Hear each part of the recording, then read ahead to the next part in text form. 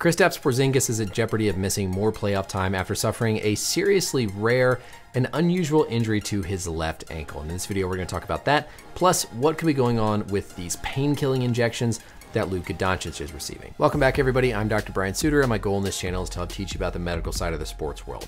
We got some really shocking news about Porzingis suffering this injury to his left ankle. I know he's listed day to day, but we'll talk about what the implications could be and what this injury is. So let's look at the release. Torn medial retinaculum, allowing dislocation of the posterior tibialis tendon in his left leg at 3 minutes 27 seconds of the third quarter. So torn, that's pretty understandable. There was a tear in the structure. Medial is the anatomical term for on the inside. Retinaculum is the little seatbelt or ligament that goes over the tendons, which then allowed dislocation, a word we all understand, of the posterior tibialis tendon, which goes down the inside of the ankle at 3:27. This was the play that occurred at 3 minutes and 27 seconds left in the third quarter. And here we could see Porzingis going up to try and get this rebound, and I want you to focus on his left ankle. So in this position, the medial side of the ankle is going to be right here. The lateral is going to be over here.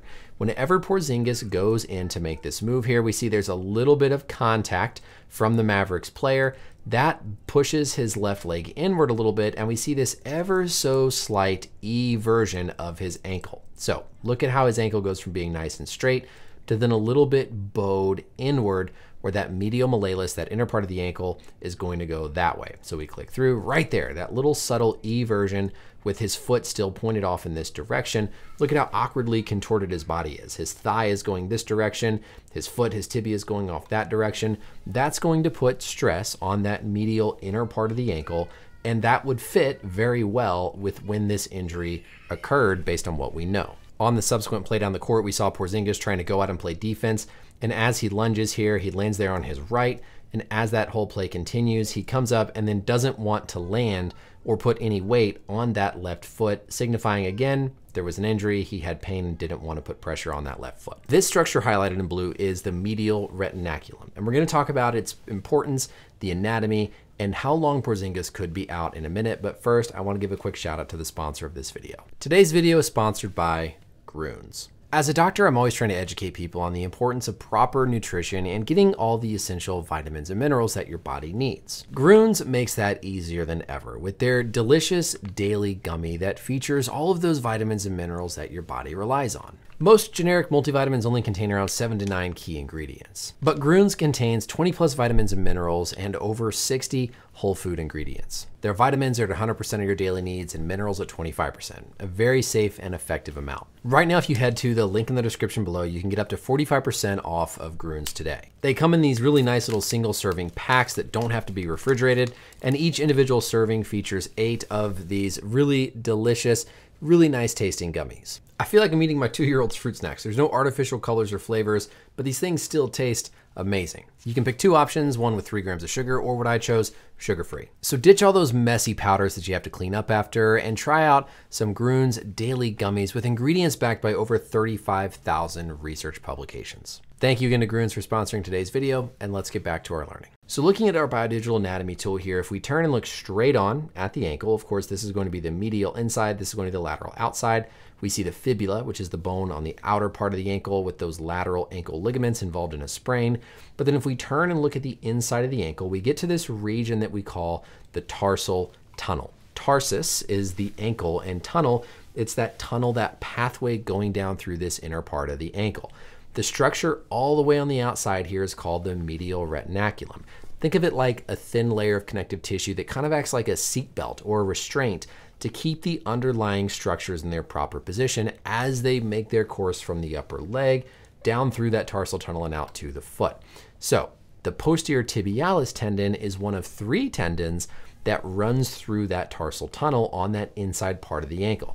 The posterior tibialis muscle originates much higher up in the backside of the leg, so it could almost, if you have a muscle tear, kind of mimic like a calf or a soleus injury, but it then has this really, really long tendon, highlighted here in blue, that wraps around this retromalleolar groove through the inside of that medial malleolus, all the way down and inserts onto the mid portion of the foot. Its function is going to be to help in part plantar flex the foot, but then also to invert or point the ankle inward.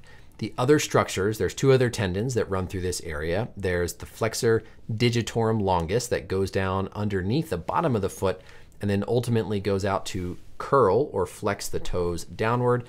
And then the structure on the farthest backside is going to be the flexor hallucis longus, which runs down the underside of the foot and then ultimately goes onto the bottom of the big toe to flex your big toe. So the other reason we call this structure, this retinaculum, the flexor retinaculum, is because all of these tendons that course through that area in part flex or curl the foot or toes downward.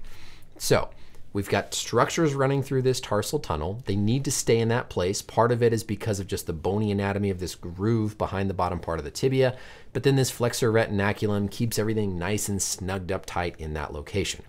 If this flexor retinaculum tears or you get a significant enough injury that causes a fracture where a piece of the bone pops off, those tendons, specifically that posterior tibialis tendon, can then dislocate out of that groove and pop on the forward side of that medial malleolus, excuse me. So if we look kind of top down, we've got the inside of the foot here, that tendon sitting on the back side of that medial malleolus. When that retinaculum tears, the tendon can dislocate and pop out forward. Now, it's important to understand this doesn't mean that there's a tendon rupture. So the tendon can still fire, the muscle can fire, you still have somewhat decent control of the foot potentially, but that tendon is not in the proper location, and so it can cause a lot of pain. You can have a lot of inflammation and dysfunction of those tendons because that retinaculum is not holding it nice and tight.